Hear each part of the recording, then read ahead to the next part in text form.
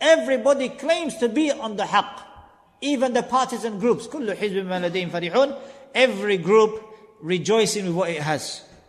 But who's upon the haqq? The one that Allah and His Messenger ﷺ have already explained. They are the ones when all the other groups split up into 72 sects. That group which has always been following the Sahaba radiallahu anhum. As the Messenger ﷺ said of them, لا تزال طائفة من أمتي على الحق ظاهرين. There will not cease to be a group from my ummah clearly upon the truth. لا يضرهم من خذلهم ولا من خالفهم حتى يأتي أمر الله وهم على ذلك. They will not be harmed by those who try to deceive them, nor will they be harmed by those who oppose them until the command of Allah comes and they are upon that. Look how the Messenger ﷺ began with the deceivers. They are trying to deceive the people of Haqq. And then he said the opposers. Why? Because the deceivers are worse, are more harmful to you and me than the opposers. See, the opposer, he's clear. He's clearly an opposer.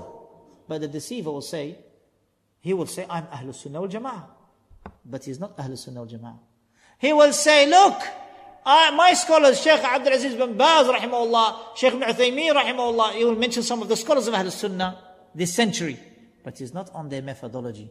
He can even claim that he sat in their lessons. But as Shaykh Albani rahimahullah said, the talib al-ilm, the one who is the student of the alim, should hold his methodology. So if he doesn't hold his methodology, he's not his student.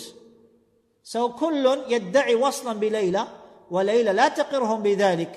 So everybody claims that Layla is theirs. But Layla says, I don't belong to any of them.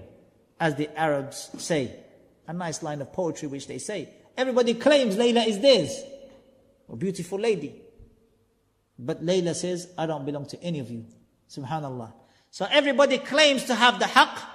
But those who have the haqq are the ones that follow sincerely upon ittiba' the Quran and the Sunnah and the understanding of the companions, following tightly the ulama, what they are upon from the book of Allah and the Sunnah of the Messenger sallallahu alaihi wasallam.